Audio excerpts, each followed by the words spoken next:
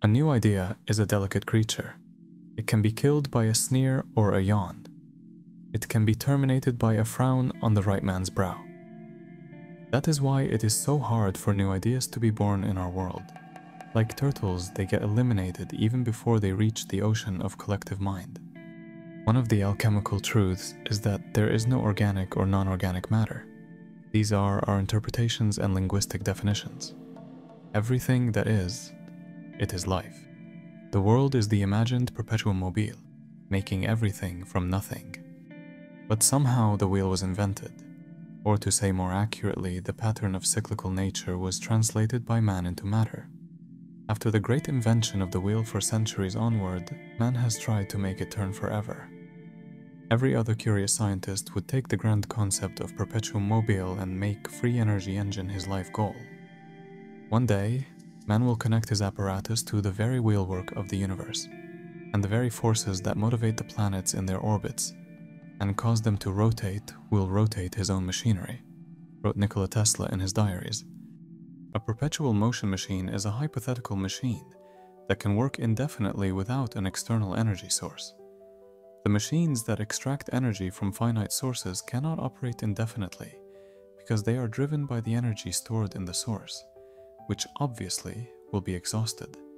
Even devices powered by ocean currents, whose energy is ultimately derived from the sun, will eventually burn out. And yet everybody was obsessed with creating a perfect isolated system. O ye seekers after perpetual motion, how many vain chimeras have you pursued? Go and take your place with the alchemists, wrote Leonardo da Vinci, who also put several years of his life on this task. Most of these guys were trying to create an engine, and that's why it failed each time.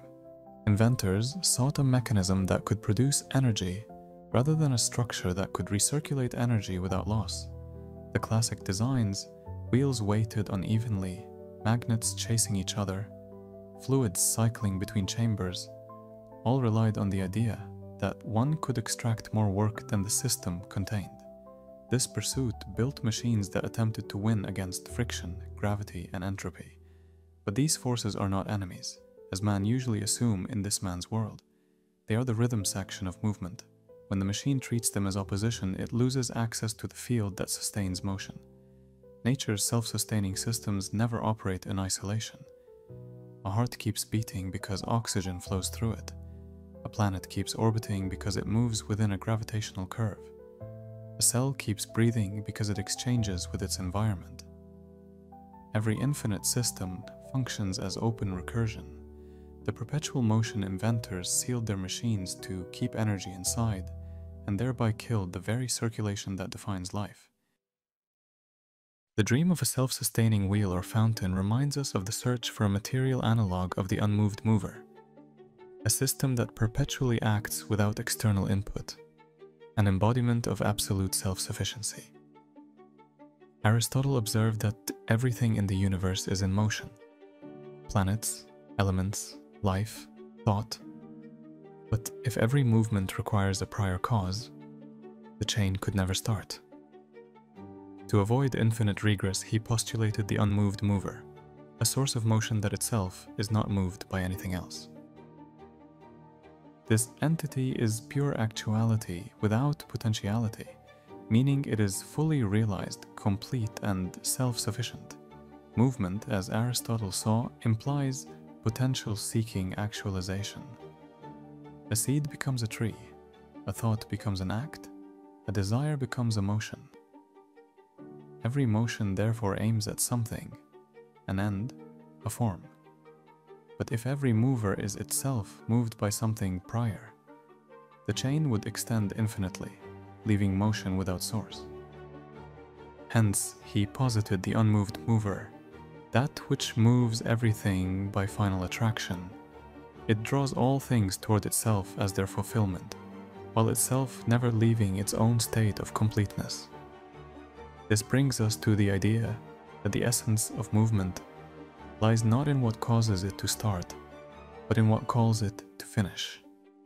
It reverses the temporal arrow of causality, where the future governs the motion of things, and not the past. The sculptor's hand moves, because the image of the finished statue already exists in his imagination. That image is the final cause that draws the material process toward its form. In psychological life, longing functions the same way. Desire pulls the soul toward its object, even though that object may never have existed in physical form. The unmoved mover is some sort of ontological stillness, the perfect actuality that makes becoming possible. To avoid falling into a trap of absolute origin, let's fixate on understanding the system. A system is an interconnected set of elements that is coherently organized in a way that achieves something. If you look at that definition closely for a minute, you can see that a system must consist of three kinds of things: elements, interconnections, and a function or purpose. For example, the elements of your digestive system include teeth, enzymes, stomach, and intestines. They are interrelated through the physical flow of food and through an elegant set of regulating chemical signals. The function of this system is to break down food into its basic nutrients and to transfer those nutrients into the bloodstream, another system, while discarding unusable wastes. A football team is a system with elements such as players, coach, field, and ball. Its interconnections are the rules of the game, the coach's strategy, the players' communications, and the laws of physics that govern the motions of the ball and players. The purpose of the team is to win games, or have fun, or get exercise, or make millions of dollars, or all of the above. A school is a system, so is a city and a factory and a corporation and a national economy. An animal is a system, a tree is a system, and a forest is a larger system that encompasses subsystems of trees and animals. The Earth is a system. So is the solar system, so is a galaxy. Systems can be embedded in systems which are embedded in yet other systems. Is there anything that is not a system? Yes, a conglomeration without any particular interconnections or function. Sand scattered on a road by happenstance is not itself a system. You can add sand or take away sand, and you still have just sand on the road. Arbitrarily add or take away football players or pieces of your digestive system, and you quickly no longer have the same system. When a living creature dies, it loses its systemness. The multiple interrelations that held it together no longer function, and it dissipates, although its material remains part of a larger food web system. Some people say that an old city neighborhood where people know each other and communicate regularly is a social system, and that a new apartment block full of strangers is not until new relationships arise and a system forms. You can see from these examples that there is an integrity or wholeness about a system and an active set of mechanisms to maintain that integrity. Systems can change, adapt, respond to events, seek goals, mend injuries, and attend to their own survival in lifelike ways, although they may contain or consist of non-living things. Systems can be self-organizing and often are self-repairing over at least some range of disruptions. They are resilient, and many of them are evolutionary. Out of one system, other completely new, never before imagined systems can arise. The story of the blind man and the elephant is a parable about a group of blind men who touch an elephant to understand it for the first time. Each man feels a different part of the elephant and comes to a wildly different conclusion, leading to a heated argument because their limited subjective experiences conflict. This story is often told to teach a simple lesson, but one that we often ignore. The behavior of a system cannot be known just by knowing the elements of which the system is made. You think that because you understand one, that you must therefore understand two, because one and one make two. But you forget that you must also understand and. The elements of a system are often the easiest parts to notice, because many of them are visible, tangible things. The elements that make up a tree are roots, trunk, branches, and leaves. If you look more closely, you see specialized cells, vessels carrying fluids up and down, chloroplasts, and so on. You can divide elements into sub-elements and then sub-sub-elements. Pretty soon you lose sight of the system. As the saying goes, you can't see the forest for the trees. Before going too far in that direction, it's a good idea to stop dissecting out elements and to start looking for the interconnections, the relationships that hold the elements together. The interconnections in the tree system are the physical flows and chemical reactions that govern the tree's metabolic processes, the signals that allow one part to respond to what is happening in another part. For example, as the leaves lose water on a sunny day, a drop in pressure in the water-carrying vessels allows the roots to take in more water. Conversely, if the roots experience dry soil, the loss of water pressure signals the leaves to close their pores, so as not to lose even more precious water. As the days get shorter in the temperate zones, a deciduous tree puts forth chemical messages that cause nutrients to migrate out of the leaves into the trunk and roots, and that weaken the stems, allowing the leaves to fall. There even seem to be messages that cause some trees to make repellent chemicals or harder cell walls if just one part of the plant is attacked by insects. No one understands all the relationships that allow a tree to do what it does. That lack of knowledge is not surprising. It's easier to learn about a system's elements than about its interconnections. Systems can be nested within systems, therefore there can be purposes within purposes. Element and interconnection remains the same.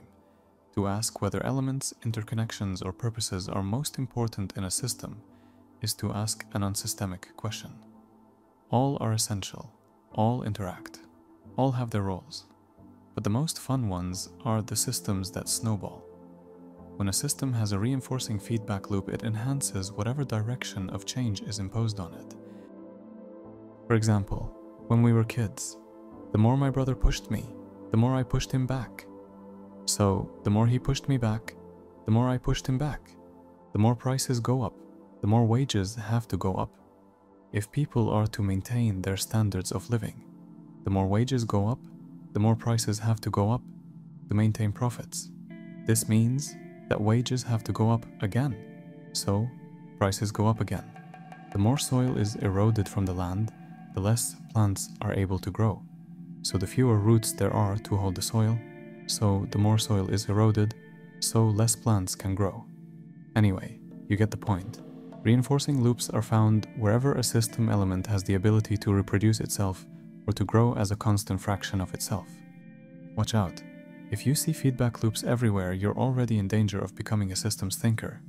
Instead of seeing only how A causes B, you'll begin to wonder how B may also influence A, and how A might reinforce or reverse itself. You'll be thinking not in terms of a static world, but dynamic one. You'll stop looking for who's to blame. Instead, you'll start asking, what's the system? The concept of feedback opens up the idea that a system can cause its own behavior. A system is entirely self-sustaining when it no longer requires anything from outside itself to continue its operation. In classical mechanics, this seems impossible. Energy dissipates, friction exists, entropy accumulates. But at a conceptual level, perpetual self-sufficiency is about the organization of processes such that each component generates or regenerates the next. It's the archetype of autopoiesis, the way living systems maintain themselves. The cell consumes nutrients, repairs itself, produces the enzymes needed for metabolism, and reproduces components for continuity. No external hand is strictly necessary. Systems' internal dynamics close the loop. The beauty of ecosystems is endless. No single organism manages the forest, yet nutrient cycles, predator-prey dynamics, and plant succession create a resilient, self-sustaining whole. Each element responds to local conditions, soil quality, sunlight, predation, but together they produce macro-level patterns that maintain balance. The forest has no ruler, but every element follows consistent rules of growth, consumption, and decay. Classical assumption is that order requires a designer, conscious architect. Philosophically, the ecosystem situates us in a universe where structure, stability, and creativity emerge spontaneously, rather than being imposed. This is the essence of emergent order. Complex adaptive behavior arises from the interaction of simple rules at a local level, producing coherent patterns at a higher level. The universe doesn't need an external agent to hold it together. the interactions themselves are sufficient to generate intelligible patterns. It reframes causality. Instead of linear top-down control, we perceive distributed causation, where no single element governs the whole, yet the whole expresses intelligible regularity. No central intelligence implies that meaning emerges through relationships. This points to a universe where autonomy and interdependence coexist. Everything follows its nature, and the collective behavior manifests emergent harmony. If we sacrifice the utilitarian aspect of perpetual motion machines, we will find that such motion is very much possible. In the next video, we will go into the topic of endless knots.